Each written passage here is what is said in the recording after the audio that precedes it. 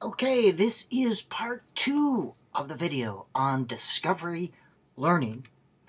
And remember, there are 2 types of discovery learning: open discovery learning and guided discovery learning. This video will talk about open discovery learning. Now, open discovery learning is seldom used in its purest form. It's on the far end of the continuum. Here, students would make all the decisions. The best example of pure open discovery learning would be the research paper, where there is total choice. Now, if you want to do this with your older students, that's fine, but you still need a little bit of structure. Here's a structure you might use if you want to use a research paper. Have students do these 8 steps. They choose their topic. They put their topic in the form of 1 to 3 questions. These questions are important because it guides the note-taking. So in a research paper, you have a topic, put it in the form of a question. Identify potential sources for data, depending on the age, of course.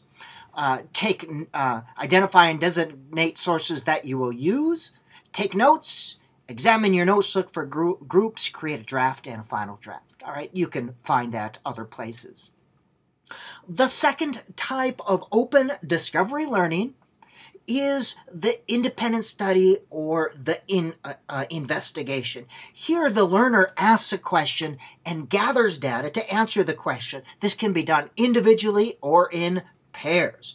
And I like when the learner always presents the findings to a group. You can adopt and adapt as necessary, and to provide structure, I give students these steps on a poster form.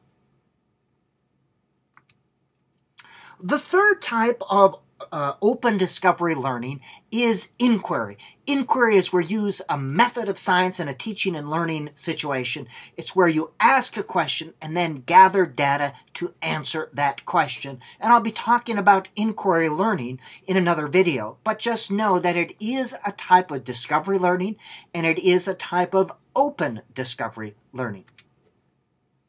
The next video, we will talk about guided discovery learning.